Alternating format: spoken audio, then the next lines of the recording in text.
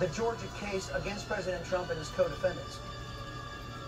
Well, I tell you what, I've been calling to defund Fani Willis now for, I don't know, I guess 3 or 4 months.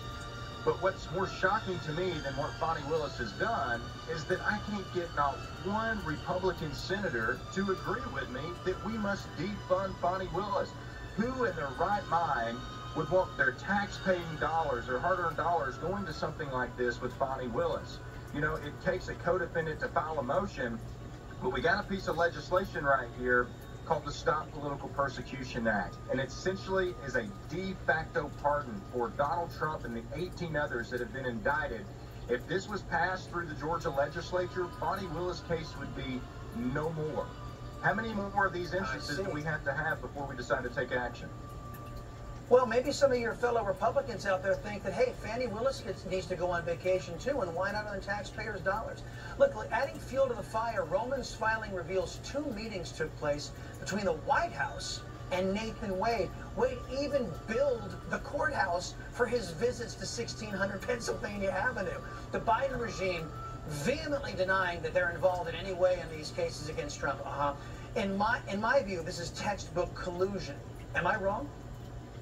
No, you're absolutely correct. And this has been very obvious to any of your listeners who've been paying attention for the last couple months and have been observing Fani Willis and her actions. That's why we were calling for an investigation of Fani Willis months ago. That's why I've been calling to defund Fani Willis. But yet, the bigger surprise here, why aren't Republicans in Georgia taking action? You know, they keep pointing back to this failed prosecutorial commission.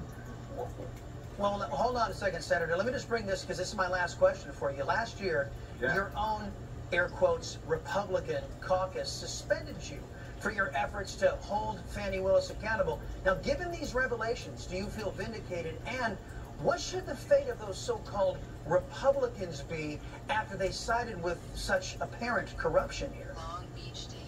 Yeah, absolutely, I'm vindicated. And if they're not going to do anything, they're going to continue to side with Fani Willis. I would tell any Black embarrassment, especially those in Georgia, find your way to the Capitol. Nothing makes these legislators more nervous than you showing up in their office and demanding that they take action. They're all here for the next 40 days. So I would encourage any of your listeners into Georgia, come to the Capitol, hold your legislators accountable. Senator Colton Moore, thank you very much. Appreciate the time. A lot to talk about. This is a clear double standard. Remember that show back in the day, Different Strokes? You know what I have to say to Fani? What are you talking about, Willis? This is a bogus case. Well, let's unpack this for our viewers. First, it's the case that she hired Nicholas Wade, her former boyfriend, right? She had a relationship with him before she hired him on a big fat contract to go after Trump, right?